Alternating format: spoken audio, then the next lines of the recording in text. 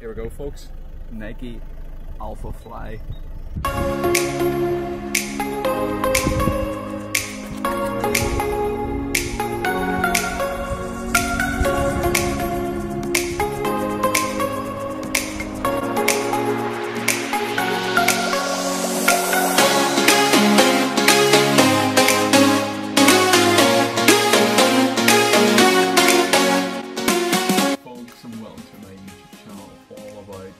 Shoe reviews, tips and tricks in running, and as you can see from the back, we have all the massage surface kind of bones and muscles, and also you can see slightly in the back we have a lot of shoes to review coming up, so let's get into this.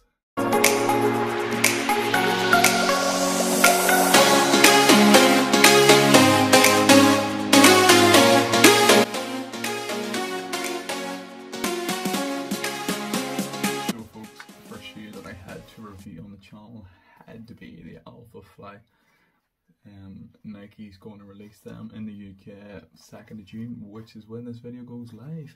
So watch the video and you'll know all about it. So I was out today and probably about a mile. We'll overlay some footage here, and you can see basically the air pocket getting absolutely smashed, and it's a very weird shoe, and you can see the atomic knit in the shoe, quite different. I actually like it. This is one of the reasons why I waited for the next percents to come on rather than the Flynet 4%, because this weave is 10 times better than any of the rest. And also you can see the heel lock that they've introduced, and then also this tag on the back. That is a big helper when you're trying to put the shoes on, because it takes, the first time they're extremely rigid to try to get them on, but this definitely helped this time. And then the couple of eyelets, there's more eyelets. Eyelids are the thing the laces go into, so there's a lot more of them. Feels solid when you're putting them on, quite tight, and these are 9.5 UK, but pretty big, and I'm 6 foot at the minute and put me to about 6'3". Like, the stack height is massive in these. It's ridiculous just some of how big, and that you feel really unstable underfoot, and you're more leaning towards this air pocket that they've introduced. And then obviously the Zoom X foam is in an abundance, plus the massive cargo plate in the middle. Try and put them on. Where do you see the struggle you have to try put these on? Right foot on.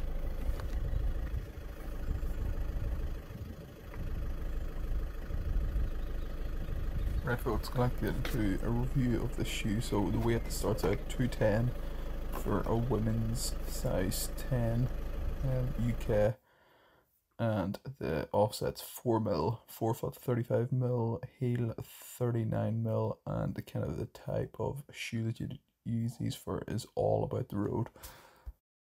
So as you can see in the Air Zoom pod, when we hit the freeze frame, how much the 4 foot just sinks to the ground, and the ricochet straight up the calf, like the definition of the calf's really defined just because of the attack it's actually going through. But overall, the 4 foot of the shoe is a pretty smooth ride when you're running on it, and it's kind of emphasized by my short stride length here. But when you're actually running and try to heel slap, you can feel the massive difference. You need to be on that Air Zoom pods, or else you won't get the full benefit of it when you're jogging about in the shoe. That it's definitely a fast racing shoe, and you can see why most of the elites are using them.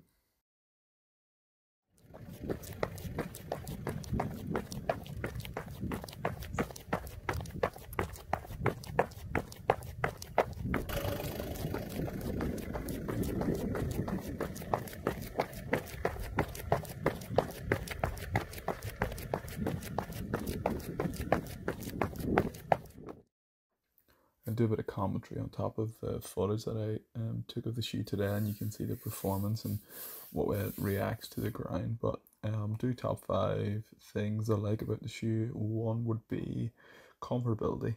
Definitely when you put the shoe on first time, it's 100% really comfortable. the Zoom AirPods at the front are I'm a big fan of them, and they're definitely going to make you go that bit faster compared to the next percents, and there'll be no denying that these definitely do make you go faster. And then also the heel, kind of the ankle lock. I'm a big something that I have high regard in shoes when you have a big ankle lock, and the foam in the heel is it's strange, but if you're ran in the Zoom Fly or the next percent, you kind of get to know what it's like. And the general look of the shoe, I think the shoe looks fantastic, kind of like that futuristic look as well, and the black and green colours would be the best. That's probably the 5 things I like about it. Let's go into the 5 things I don't like. I might have more than 5 because generally, do I like this shoe? Probably not as much as I thought I was going to be. I'd like to have the air pockets front and back, I believe. Just think that you get more benefit. And me being a kind of like heel striker in the later parts of races, wouldn't get full benefit into this shoe. Second has to be the cost at £260. But if you've paid the money for the next percents, it's no real difference. And then just generally probably third would probably be, are they comfortable to run in? I didn't find them great comfort at all. Just felt really sloppy. A lot of movement. If you don't kind of hit that niche striking at the front of the AirPod, you kind of get threw about the place, and then taking a sharp corner as well. Most of the shoes nowadays don't really like the sharp corners, but really did like the testing them for today. Only ran about a mile in them, so I'll have to maybe do a 5k in them to see what the actual difference is, but maybe that could be an upcoming video where we compare the next percents to the Alpha to see what the actual major difference is. The other thing, probably the best, it's actually true to size, because a lot of people were complaining that the next percents weren't true to size and they were kind of a bit tight, but I actually got a 9.5 in the shoe and plenty of room around the toe, and the sock, I was wearing a pretty light sock. So yeah, I would say true to size on these. But when you look at the actual freeze frame that I'm going to introduce now, you can see how much the Zoom pod actually trashes into the ground. It's actually really surprising. You can see the front foot just going straight into the ground. Don't know if that was planned, what it was going to be like, so it'll be interesting to see how that would do over the distance, like say if you're doing a marathon, because like right here, that's massive, like that shoe sinks into the ground. I don't know if it's going to benefit people who might be slightly heavier than others, but that's a different kind of kettle of fish. But no, definitely decent shoe, but would I race in them? Probably not. Overall verdict on this shoe, probably give it maybe 3 out of 5.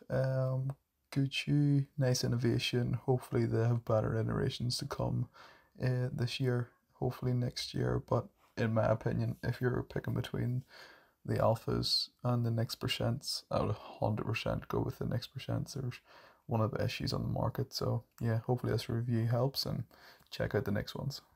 Thanks folks for checking out the video. Maybe like, subscribe, and I'll put down some of the links to some of my socials that you can follow along. Hopefully we'll be getting the Saucony Endorphin Pro, the New Balance TNC coming up, but next video coming up review, we have 1080 310s, the Peg 37s are out in the UK on Friday, so hopefully get one of them. But we have the Hoka on Carbon X to review, and these will be the boys have around 30 to 30 mile, 50k in the shoe, so plenty to review on these. So like and subscribe folks.